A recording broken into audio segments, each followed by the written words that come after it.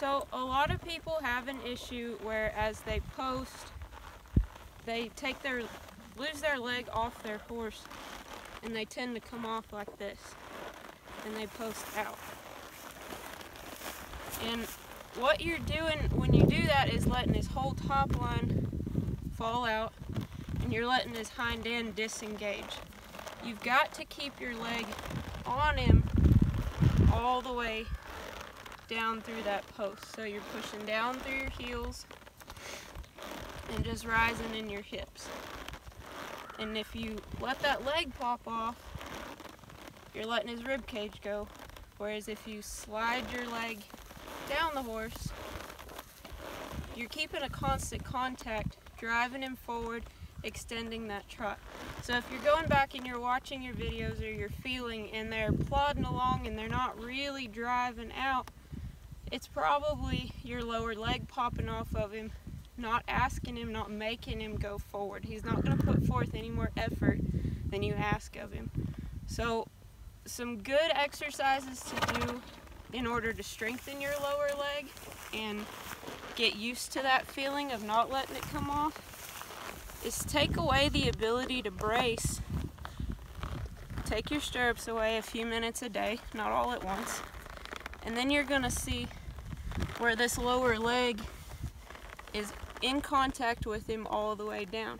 And now you can't get out of the saddle with your leg coming off of him. You've got to keep your leg on him and rise. So we'll show you what that looks like.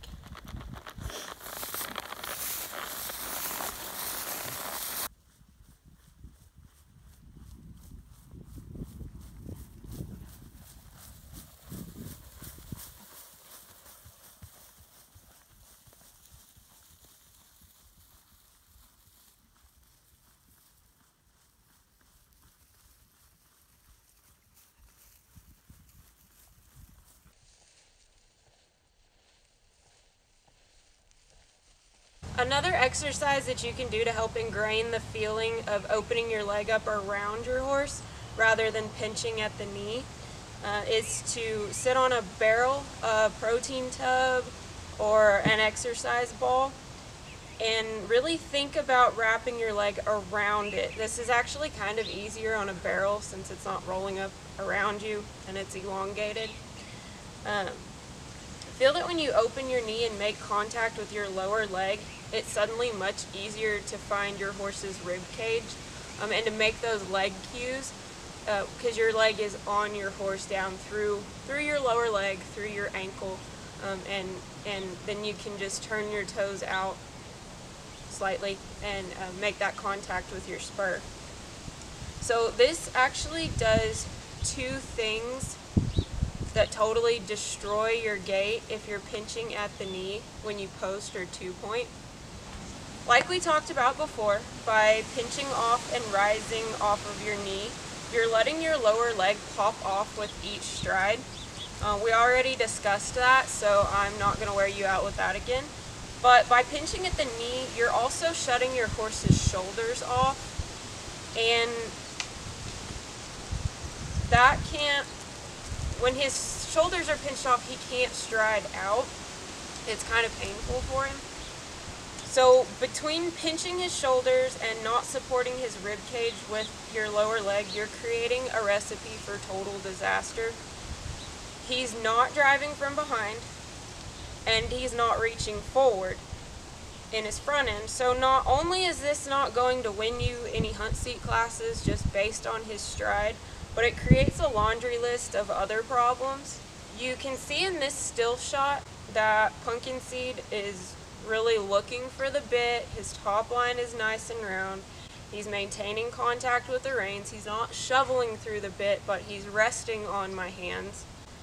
And if he weren't driving from behind, you would see his top line hollow out. You would see him come up off the bit, and he's not driving from behind, and he's not pushing to reach forward. Issue number 2 is that he wouldn't have his shoulders elevated and his hind end under him to lope off into a nice cadenced canter.